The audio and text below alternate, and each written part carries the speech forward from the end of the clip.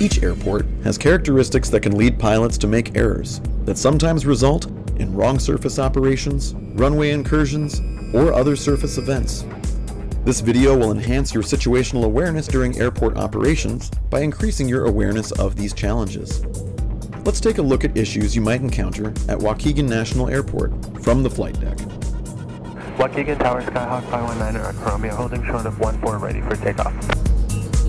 Waukegan National is a small to medium-sized and primarily general and corporate aviation airport, located just northwest of the city of Waukegan, Illinois. The runway configuration consists of two intersecting runways labeled 523 and 1432.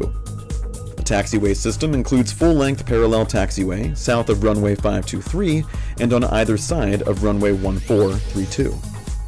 The traffic mix consists of general and corporate aviation of all types, as well as a helicopter community that includes Coast Guard and itinerant military helos.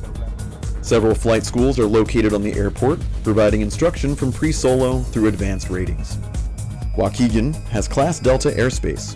When arriving, pilots may be asked to report at one of several reporting points, some depicted on charts and some not. If you are unfamiliar or can't locate these points, just advise the tower and they will issue alternate instructions. Kenosha Regional Airport is located north of Waukegan National and has a similar layout. Pilots have sometimes confused the two. As with any airport with full-length parallel taxiways, there is a risk of runway-taxiway misidentification. Since Taxiway Bravo is longer and has a similar width as runway 32, pilots can get confused and line up with the wrong surface. One mitigation strategy might be to create a GPS user waypoint aligned with your assigned runway. If you are unsure of how to accomplish this, please refer to your navigator's user manual. Also, when doing pattern work on runway 23, right traffic is typically used due to noise abatement. Another nationally recognized risk factor are ramp areas that have direct access to runways. While not particularly an issue at Waukegan, the potential does exist at the following locations: Sierra 1 and 3 and Echo 3 along Taxiway Alpha. Extra attention is recommended when operating from these ramp areas. Of course, if you are ever in doubt of any control instruction or clearance, the easiest answer is to ask the tower.